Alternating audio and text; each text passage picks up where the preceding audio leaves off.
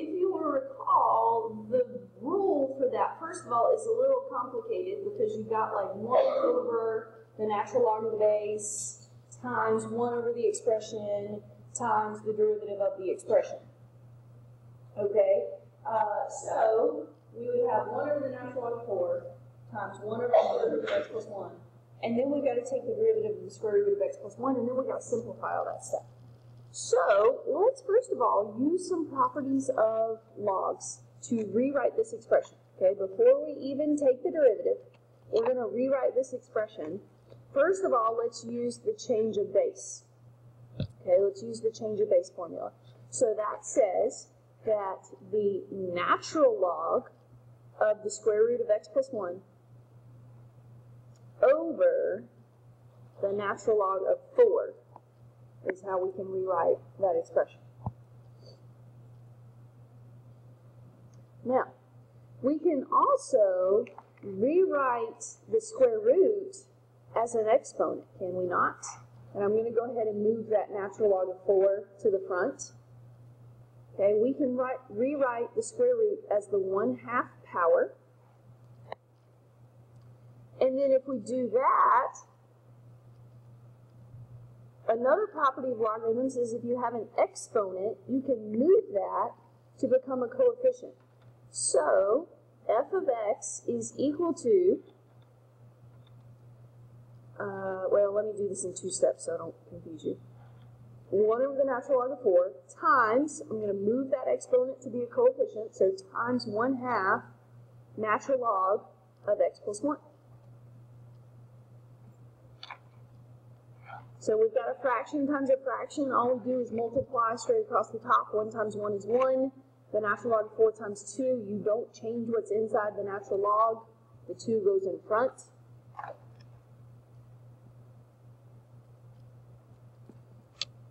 All right, so now it may look like we've kind of complicated things a little bit because we've got that weird looking coefficient, but really we just simplified our differentiation by a ton, okay?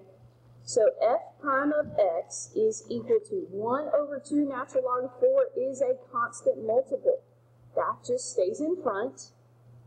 The derivative of the natural log is 1 over what's inside the log times the derivative of what's inside the log, and in this case that's just 1.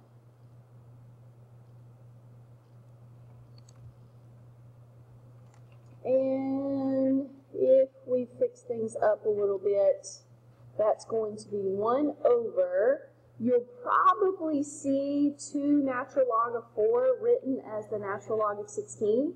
I'm just using those properties again to move that coefficient to become an exponent.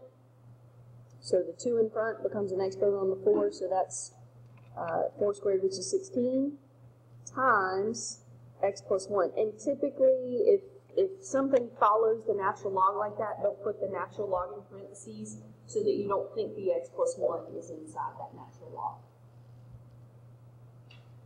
Okay, now I promise you, I'm not going to go through finding the derivative without rewriting it first because it's kind of lengthy and you got a square root and it gets complicated.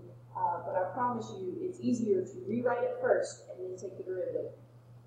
It would be very hard to get to this simplified version if you just applied your derivative rules for logarithms there. Okay? Now, that one I tried to throw a bunch of things in there.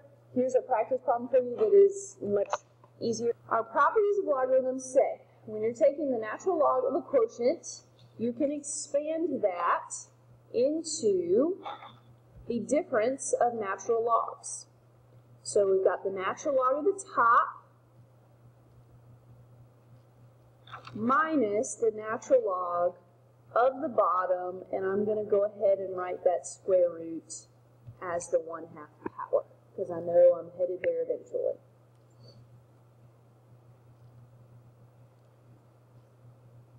Okay, now within that first natural log we have a product, e to the x times x squared plus 1 squared, so we can split that up even further. The natural log of a product is the sum of natural logs.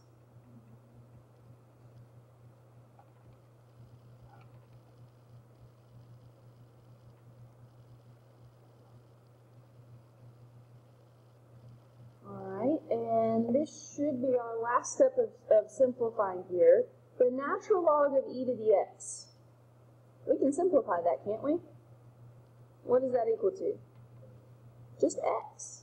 It's just equal to x. The natural log and the e cancel each other out. That's just x.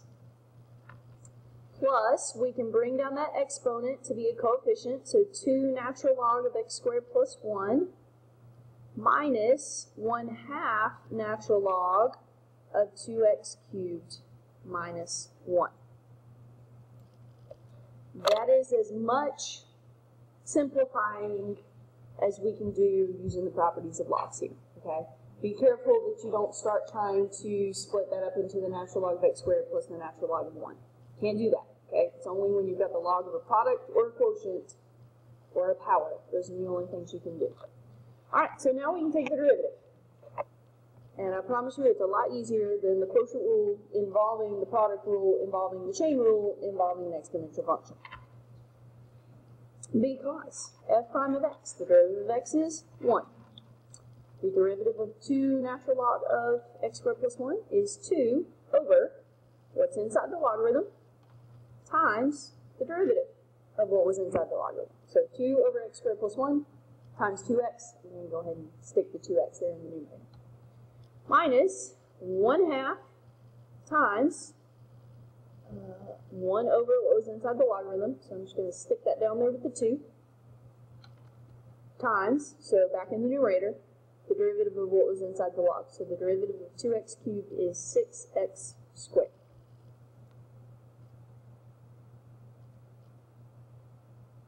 And the derivative of minus 1 is 0. Alright, so probably, I don't anticipate them doing a whole lot to simplify this. So we've got 1 over 4x over x squared plus 1 minus 6x, actually 6 over 2. That can reduce to give us 3. 3x squared over 2x cubed minus 1. Honestly, that's probably all they're going to do. Do what? The 2 on the bottom of the lane.